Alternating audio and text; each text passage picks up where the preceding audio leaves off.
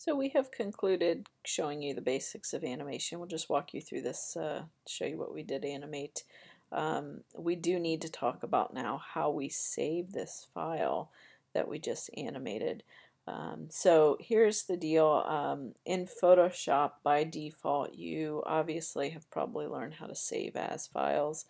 And when I go to save my files, a PSD file is going to save all of our source work, which is wonderful.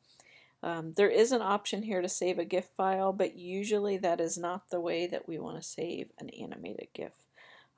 So here's the process that we're going to take. We're going to go to File, Export, and then we're going to say Save for the Web. And by default, usually it will give us a 4-up preview, but your Photoshop may actually give you either original, optimized, 2-up, or 4-up. It just allows you to see multiple variations of this image.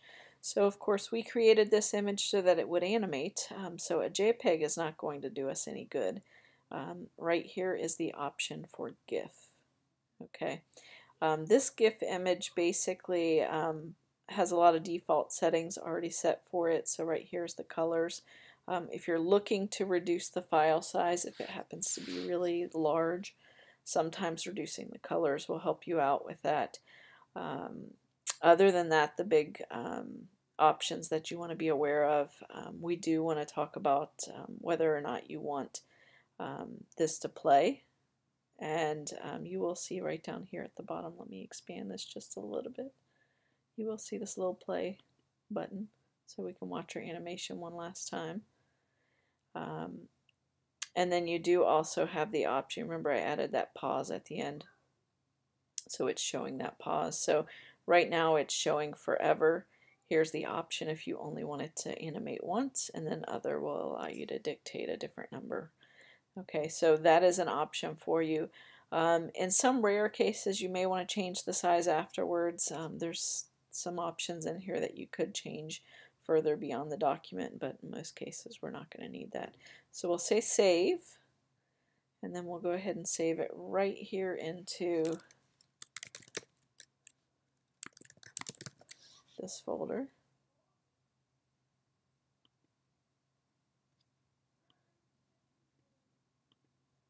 And then we will take this GIF, and you can see it through a lot of like browser finder windows. We do have the option where it's previewing it just by clicking on it without opening it. But if you want to absolutely with certainty make sure that it open it up in an internet browser like Chrome or Firefox, and then it's going to play for you. Okay, so that is the best way to test.